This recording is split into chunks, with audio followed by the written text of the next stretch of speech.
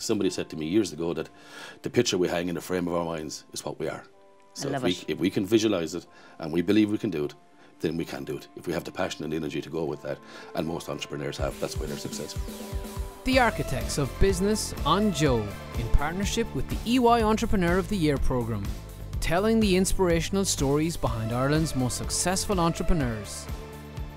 Hello and welcome back to the Architects of Business on JOE, made in partnership with EY Entrepreneur of the Year, where we hear the inspirational stories of some of Ireland's most successful entrepreneurs. I'm your host, Sonya Lennon, and in this episode I'll be speaking with David Walsh, founder and CEO of security monitoring company Netwatch. Founded in 2003 in Carlow, it brought groundbreaking technology into the Irish market, and since then David has grown the company to become a global phenomenon in crime prevention.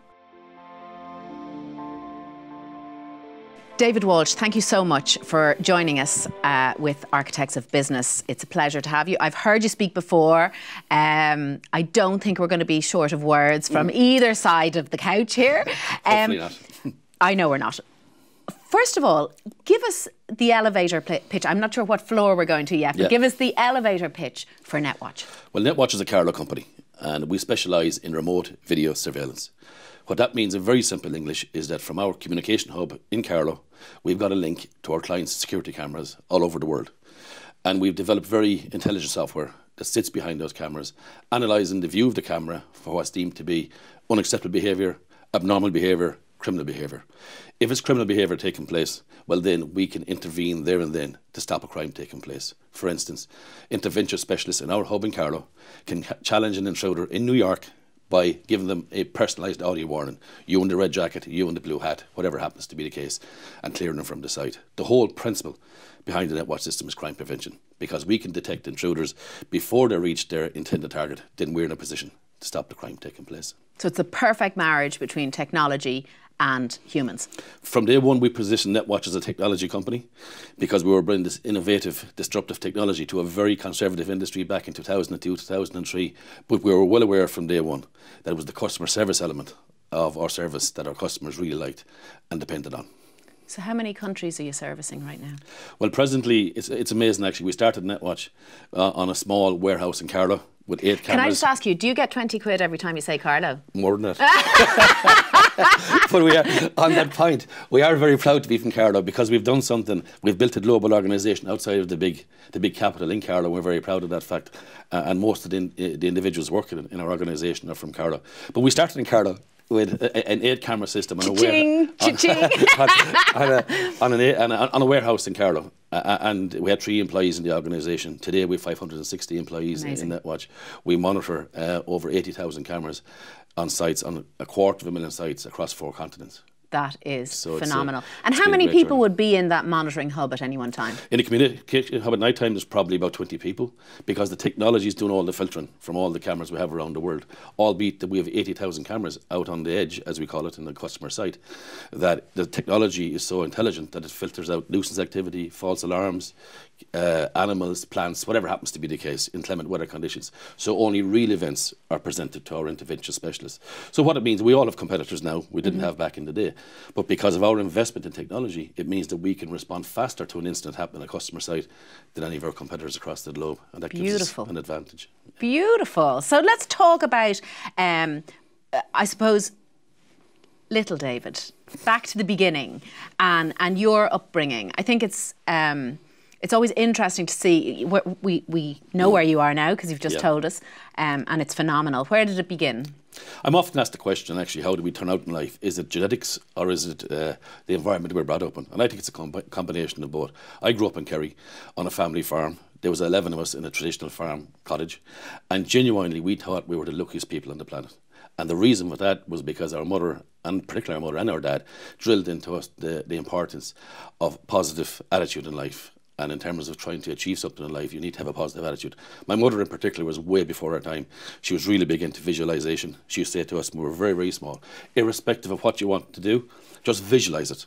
Dream about it first, and then most importantly, take positive action to make it happen.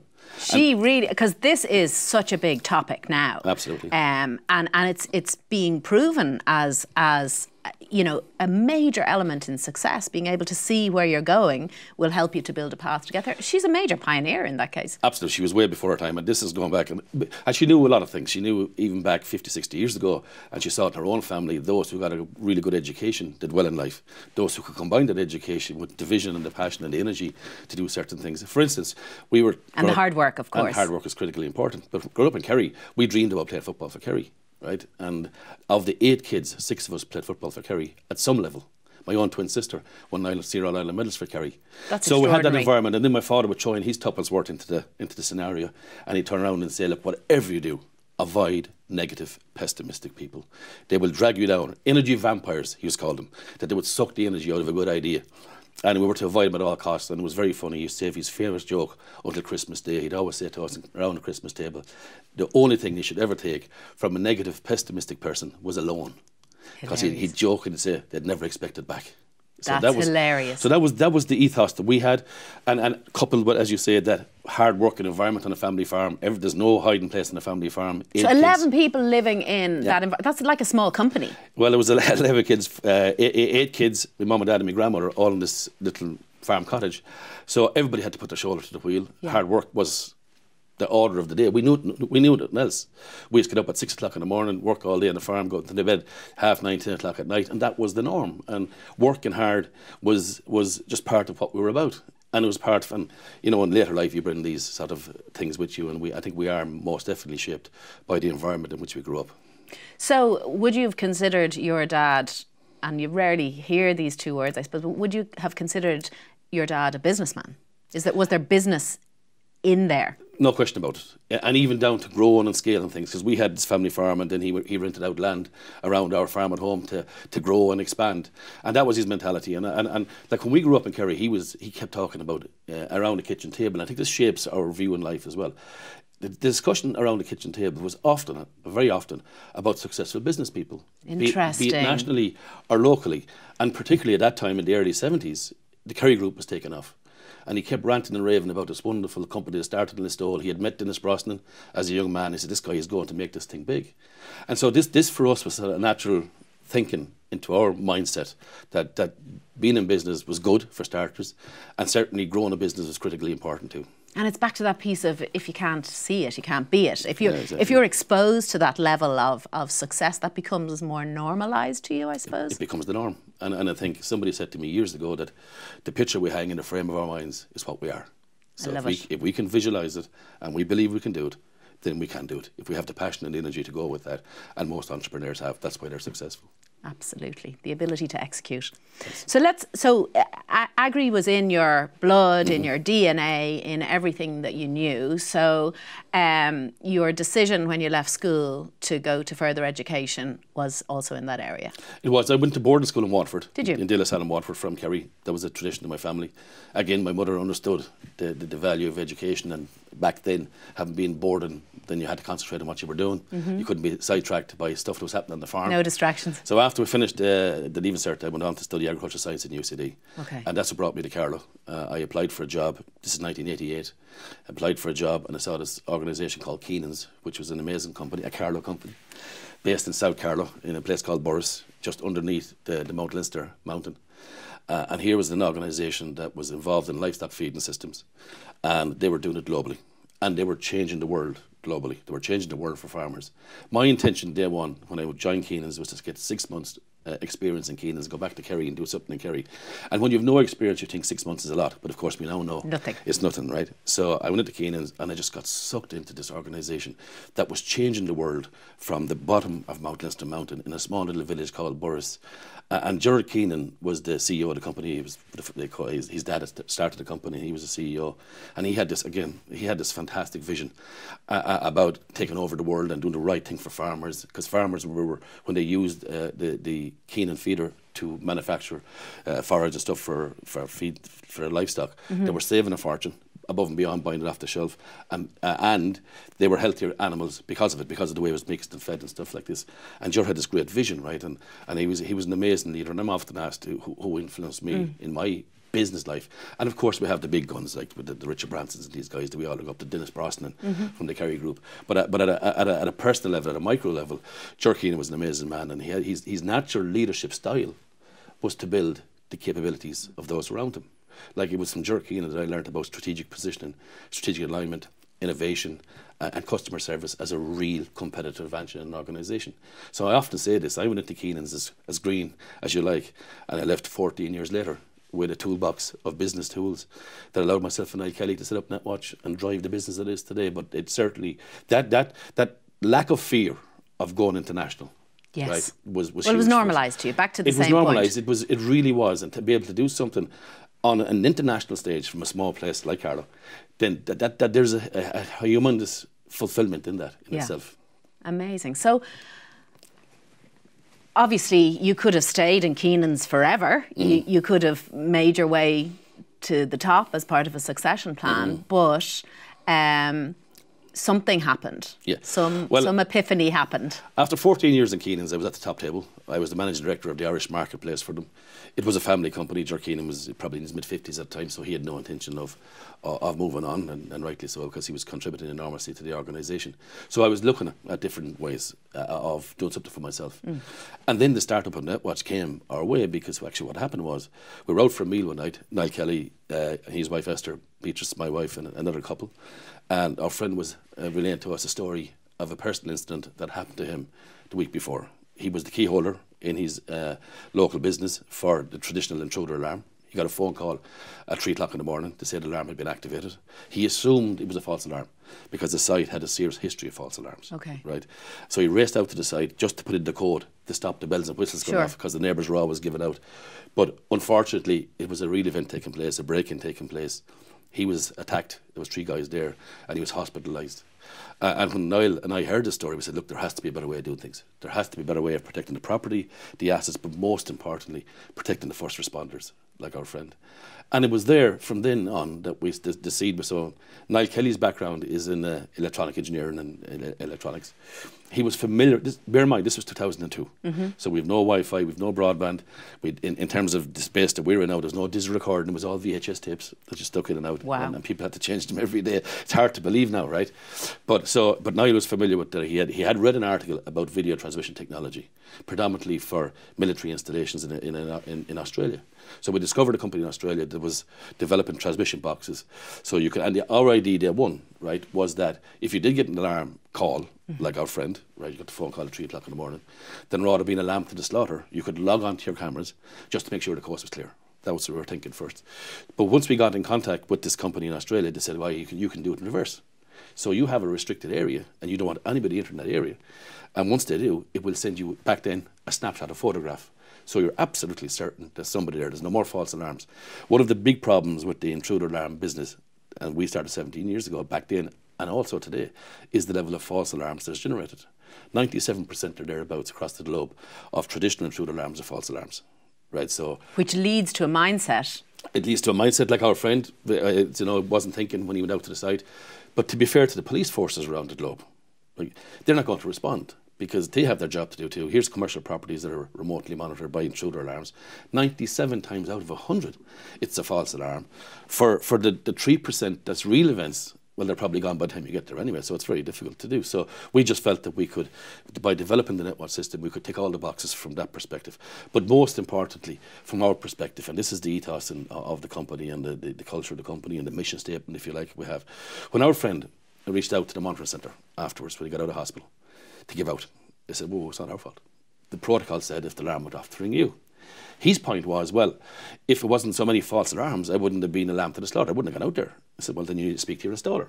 So he spoke to his installer, said, well, I installed the detection system absolutely correctly, as exactly by the manufacturer's guidelines. He spoke to the manufacturer, who happened to be out of the country. So the only person to lose out in the entire supply chain is the client.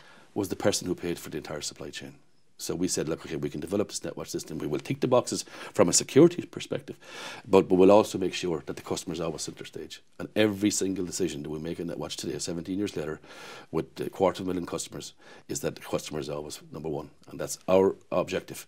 And it's driven in terms of the ethos of the company and the culture of the company. Everybody knows in Netwatch at every single level, that when somebody installs a Netwatch system, they're putting their business, their livelihoods, often their loved ones, in our care. We have a moral obligation to make sure we deliver on our promises. We don't oversell, we deliver on our promises. So when you combine that then with a very aggressive growth strategy, the combination is good. That's amazing. And so let's just go back a little tiny bit into the moment when the epiphany came and you realised this is our vision. Yeah, this is what we're going to do. We went to Australia, Niall and I, and we met the company that manufactured the transmission boxes. And then it became obvious, as I said, that you could send the footage back to us when somebody entered the restricted area. But as we were leaving the room in Australia, in Melbourne, the guy says, you know, you can actually include audio warnings here. You can have challenge an intruder. I was going to ask you about that. When did that drop into the mix? This was come back in the very first meeting we had, just leaving the meeting, right? And the guy said to us, look, we love your passion, we love your energy. What we'll do for you guys, if you want, we can develop the box further for commercial premises as opposed to military installations and stuff like that. And then this is what he said, we could include an audio warning, an audio challenge. You can actually challenge that person with a personalised audio warning. And that was it. Like before we got on the plane coming home, I said to Niall, let's I'm packing in my job. And so did Niall. And we started off. But in the early days were very funny because we didn't have... You see, funny enough, so I'm in Keenan's, so I'm selling to farmers. Niall had left Keenan's at that stage. He was in Keenan's with me, and now he's working with a golf course construction company. Neither of which would be big markets for the Netwatch system. So what was your pipeline? So from zero. So from day one, we just started knocking on doors. Picked up the phone, traditional selling, explained what we were doing. Everybody thought it was a great idea, but nobody was going to buy it. And then all of a sudden, and I'll never forget this, in November 2002, I spoke to a company, this warehouse in Carlow, and the guy said to me, he said, we're closing up for Christmas. He said, right, will you promise me, you'll come to me in January? And I said, promise you? So we went to him in January, and the rest of history. It was our first site. And then once we got 1, we got 2, we got 3, we got 100, and now we have 250,000. You had your proof point. Yeah. David, hold that thought. I can't wait to hear the rest. We're going to take a quick break. The Architects of Business on JOE, in partnership with the EY Entrepreneur of the Year programme. What I love about your story is that you had this brilliant idea that was, you know, gifted to you. You had the resources, you had the background. You started with a global vision. Our motivation from day one was to build this global organisation. After leaving Keenan's, we knew this was possible. It wasn't afraid for us. And again, putting things in context. We rose from the ashes of the demise of 3 fantastic organisations, Braun Sugar Company and Lappel. These between them employed 3,500 people in Carlow out of a working population in the entire county of 15,000 people. Wow. So our motivation was not to make big revenues or big profits. In my view, actually, that should never be the motivation of a startup. That should be the result of doing the right thing and doing those things better than anybody else in the world. And that was our motivation. But we wanted to build this organisation in Carlow, build this global organisation, and play our part in filling the void left by those three great organisations, who between them contributed 150 years to the fabric of Carlow society. Wow. Put a lot of kids through school, through university, and so on and so forth. And that was our big motivation. So to this day, you asked me at the start of the interview why I'm so proud to be from Carlow, because that from day one, that was our motivation to do that. And I think when you set your motivation as something more lofty than making money, purpose, then you can get people around you. And what we've discovered over the years, that when you do surround yourself with people who truly believe in the vision, who truly believe in the ambition and have the passion for the company, then a very strange thing happens, right? That trust breaks out in the organisation, because everybody's fighting for the same cause. And when trust breaks out in an organisation, people come to work for what they can give, not just for what they can get. You see, in reality, they're coming to work for themselves, because they are responding to a higher power. They're responding to a set of values, a set of beliefs, a sense of belonging, of place. And when people come to work under those conditions, everything's easy, right? We have a serious competitive advantage. It's never easy, but relatively speaking, absolutely, we can defeat anybody. And that's why when we were making big decisions in Netwatch, I remember clearly back in 2008, at the start of the recession, brought all the staff together for the very first time. We started in 2003, 5 years later, January 2008, brought everybody together for the very first time. And this was the start of the recession, and we knew things. How many people were in the team at that stage? We only had 45 people in the company. I remember it clearly in the Seven Oaks Hotel in Carlow. And you know, and we outlined another 100 quid there. We outlined what we felt was only 20. we outlined what we felt was coming down the tracks with the people, and said, look, guys, there's a big change happening. Now, we didn't predict the financial disaster, but we knew things were changing because of our own customers and stuff like this. And we outlined to our staff at the time that we had 2 options. We could wrap our arms around what we'd previously achieved, right, and hope that we'd be around when the economic storm blew over, or we could go on a really aggressive investment strategy. Invest in a brand new hub, which we did, invest in international markets, i.e. the States, build a brand new R&D department in Netwatch. When all our competitors were stripping down their R&D departments, we built ours. We call it Netwatch Visual Labs. Today we have 20 software engineers in it.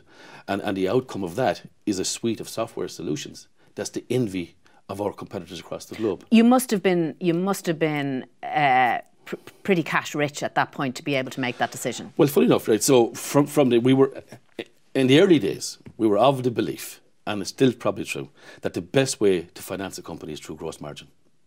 Amen. Amen. Now, by getting in, so doing things right, pricing it properly, and making sure that we deliver it, fulfill it within the budget, and making sure we get paid. So we did have a very strong balance sheet by December 2007.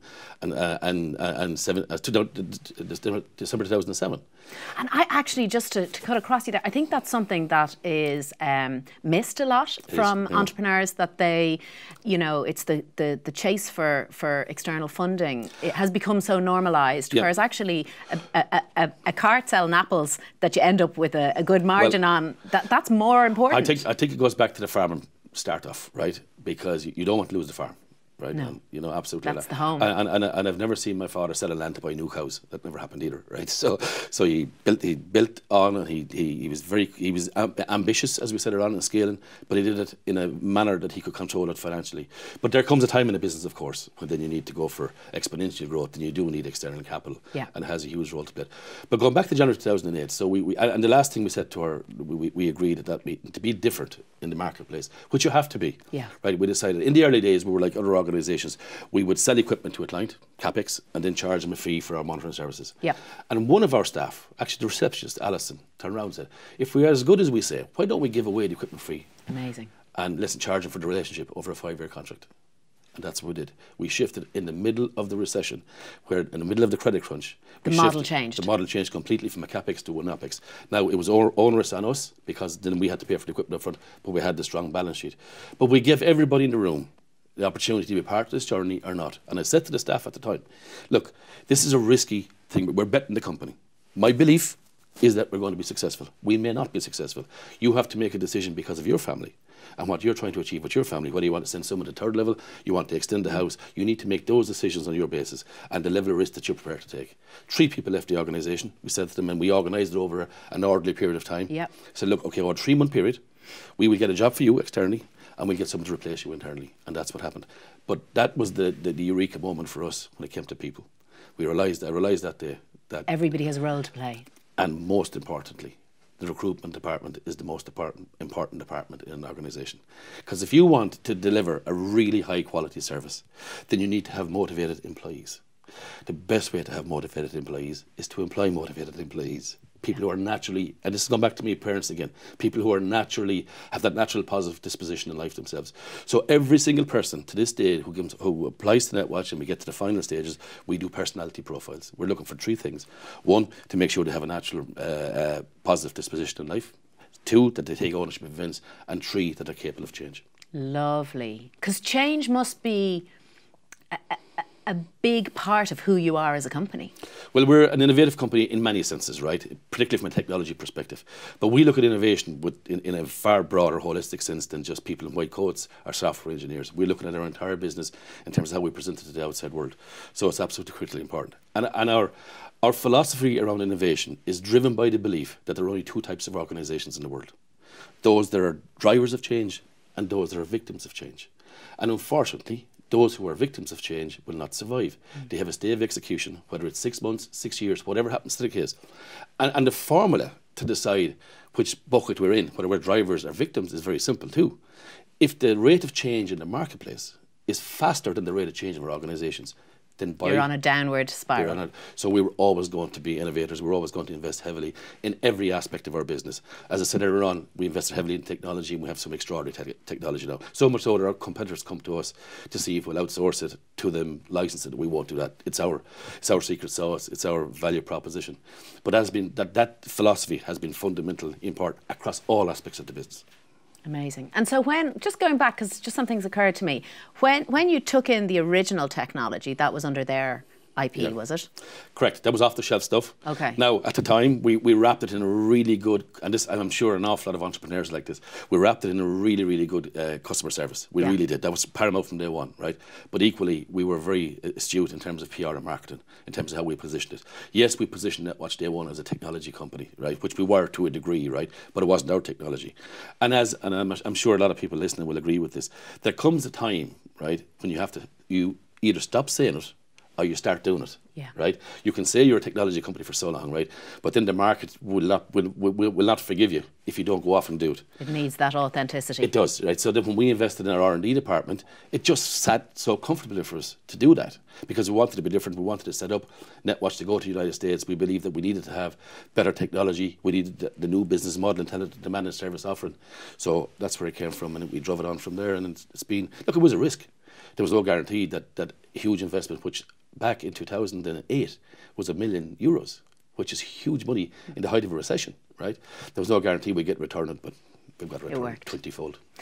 And the strategy for growth then, in terms of the mergers and acquisitions. Talk to me a little bit about that. Well, I think every company goes on their journey evolves over time. From the very early days, and if you look at the early days, Netwatch, it genuinely was all about building credibility for the Netwatch system. We were bringing this disruptive technology to a very conservative industry. The security industry is incredibly conservative. So that piece was important. And then we start looking at international markets and growing, and we had a direct sales team in Ireland. Then we went to the UK with the direct sales team there. But from day one, the United States was always on our mind. Absolutely always on our mind. And we used to joke, myself and Niall, in the early days, when we were leaving the island of Ireland, we'd go west as opposed to east. We'd go to the United States as opposed to the UK. Need to be the Beatles. But absolutely, but we felt as well, right, because we're big into culture, and we felt that our culture as an organisation was more aligned to the natural culture of the USA, albeit the USA is a huge country now, right, in terms of customer service and so on and so forth. So that was a big driver for us. So we evolved, and when we went to the States, we started, again, it was like starting back in Ireland. Now, we had 12 years of experience in Ireland, so it was a lot easier to do that. But the proof points weren't necessarily valid over there. Absolutely. So we had to reprove it again, and we ended up deliberately having a direct selling strategy over there to get iconic customers. Very, very fortunate that the former Lord Mayor of Boston, a fantastic lady called Kathleen O'Toole, joined the Netwatch board. She gave us incredible credibility. All of a sudden, MIT, Mass General Hospital, Massport were customers of Netwatch. Ordinary Irish companies could take 25 years to get customers like that. And then it just expanded from there. But the strategy always was to move on from direct selling to working with strategic partners. And once we did that, to then look at mergers and acquisitions and to acquire companies that we believed could improve our global footprint. So in 2018, after 18 months of negotiating and finding and stuff like this, searches, we acquired 3 companies, 2 in the United States and 1 in the United Kingdom. I bet you that felt good. It felt good. It felt good from an Irish company's perspective because all of a sudden we were after making a giant leap. Is it about time to say Carlow? I'm going back to that. but it's true though. It is true. Yeah, very good point. But it is true because we were after making a giant leap towards that global vision that we always had. But then what happens, right? So you go out and we're after going, that's 18 months ago, almost 16 months ago since the acquisition happened. We've had great fun integrating the companies, and now we're looking at the next level again. And that's what happens. And that's a lot of entrepreneurs go that way. You get to a certain level, and then all of a sudden the bar goes up and the bar goes up because it's just not enough anymore. Because you can see the impact that you've had, and you want to create a greater impact around the globe. Well, the potential grows with your success, right? So you never hit the ceiling of that. No, and I think really successful entrepreneurs are like that. If I may say, we're as successful as we are, we're never really happy. There's always a new frontier. There's always something we can do better, and that's just the natural, the characteristic of the beast. And that's why entrepreneurs live in that scary growth zone. That's where they're most comfortable. And that's where those risks actually give them a thrill. You know, taking another gamble to go to different. But then you start making these gambles based on evidence. You know, which is, and that's the secret when you get that far. So now you are part of the alumni of Entrepreneur of the Year with EY, which is such a rubber stamp in terms of the work that you've done. But it's more than that, isn't it? Oh, it's far more than that. I mean, I think most business owners understand the value of business competitions, right? And there's lots of them out there. I would honestly say that the Ernst & Young Entrepreneur of the Year is the Cheltenham of business awards. We were very, very fortunate that a very good entrepreneur by the name of Jerry Kennelly nominated Netwatch back in 2007. Would you have done it yourself? No. we didn't have the confidence to do it because it was so big. Like we knew that this was the Oscars. We knew it was the Olympics, and we didn't think we were ready. And in a conversation with Jerry Kennelly, Jerry said, "Look, I think you're absolutely certain for it, particularly for the emerging section." So we didn't know what to expect. But to say that it was a game changer for Netwatch is just an understatement. To say that it was a game changer for me personally in terms of my leadership style and is a complete understatement as well.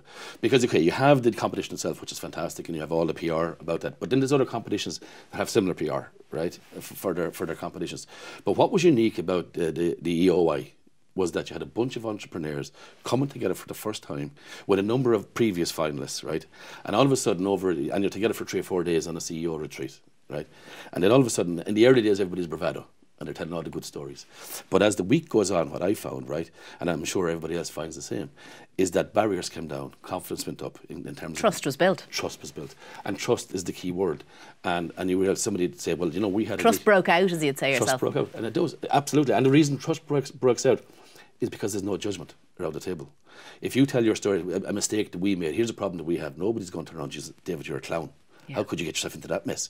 Somebody else is going to put their hands and say, whoa, I was there last year. Yeah. And this is how we solved it. So that network, and of course, a lot of trade takes place between the individual entrepreneurs. And I would say Netwatch. How many companies have you sold Netwatch to in the group? I was looking recently, I think it's about 200. Between individuals and between their companies, right, which is huge, right? But as important that's called work in the room, David, you know that. As important as that is, right, and it is important, there's no question about it, and very important, but it's the trade of ideas and the trade of stories and the fact that you can use somebody else as a sounding board, that if I have a problem in it... At the right level. At the right level. And what I've noticed with that we're a tribe together. We really are, right? And we cover each other's backs. So what actually happens if I want to reach out to any entrepreneur, no matter how high up they are in the ranking as we all see them at a national level, they're guaranteed to come back to me within 24 hours. Amazing. It's just the way it is. And I would do likewise for somebody else. And that's just the way it has, and it's evolved over time. But it certainly has been a game changer for me personally in terms of my own leadership style, my own thinking. So how has it changed your leadership? Because you strike me as somebody who has a natural inclination to lead inclusively. But we all do, right? But then to be able to hear somebody else articulating that, right, said, my God, it's absolutely right. That's exactly how I felt. Like one of the guys that I benchmark a lot against is Michael Dawson of the Give Voucher Shop, now One for All, right? Love Michael. Magnificent. Such a gorgeous guy. Absolutely magnificent guy, right? And then I was talking to him about what we were trying to achieve in Netwatch from a culture perspective and a people perspective. He said, that's exactly what we do. And look how successful they were. So you're right. We have this sort of innate understanding ourselves, right? But then when it's articulated by talking to somebody else that you trust and that has walked that path before. It's like it's surfaced. It's like it's surfaced and you know it's right. And then you can go bald-headed after it. Because not only was your own gut feeling, now you've proof, you have the evidence that's out there that somebody else has done it before it. And that makes all the difference.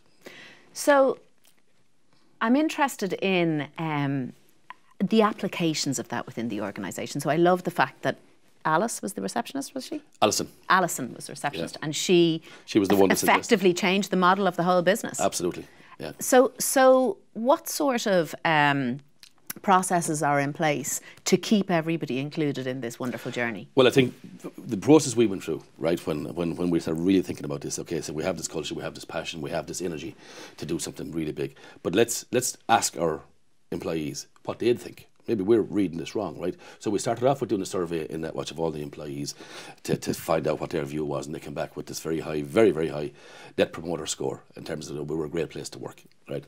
So then we started looking at the pieces where we were falling short.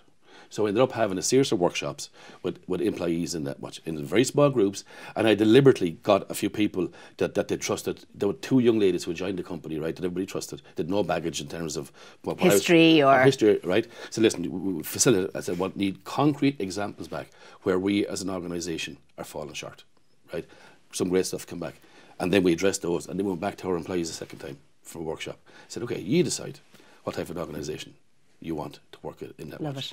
You know, what behaviours do you think should we always follow? There was 2 things we always do, and 2 things that we never do that are completely and utterly unacceptable. Carved in stone. Correct. For the 2 things we always do, you have a long life in Netwatch, you get promoted, you get rewarded. For those that we don't do, you have to leave the organisation. And it's policed by the individuals in the organisation, not by me. I'm governed by the exact same rules. And then I think the real secret is that we reward people in line with the culture of the organisation. We call it the Netwatch way. The 2 things we always do, the 2 things we never do. So for the 2 things we always do on a monthly basis, and I started this a long time ago with our managers, it took a while to get it over the line, we had to catch somebody doing something good on a monthly basis. Love it. You have your team of people, just all you have to do is catch one person. Let me know, I will ring them, we'll reward them, and then everybody in the organisation knows what's important. I love your use of words.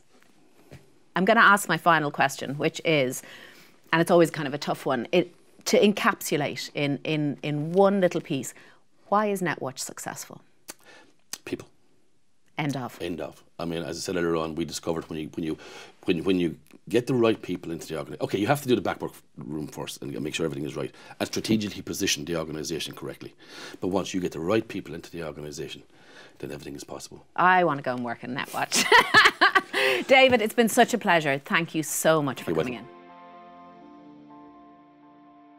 Thanks for listening to Joe's Architects of Business, made proudly in partnership with EY Entrepreneur of the Year.